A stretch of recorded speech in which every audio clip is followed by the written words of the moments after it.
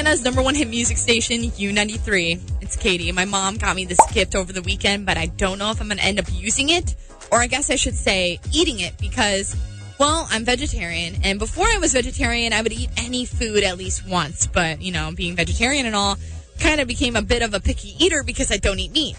Well, my mom, knowing that I like to try new foods, and mostly the exotic ones, she got me these chocolate-covered crickets, which sounds gross, right?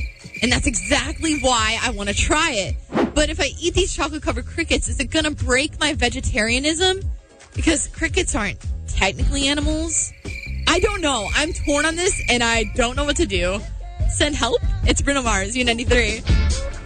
If I eat these crickets, does it break my vegetarianism? Thomas and Goshen, what do you think? You know, I think you should eat them. Does it break the vegetarianism, though?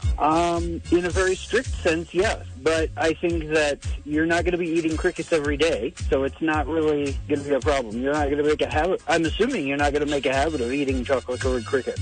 Yeah, no. I actually have a cricket flour brownie recipe, which I haven't tried yet because I don't have access to cricket flour. But okay, I might eat these crickets, but if you do make a batch of these brownies, you got to send me the recipe if it goes well. All right. Let's see what you said on our Facebook page.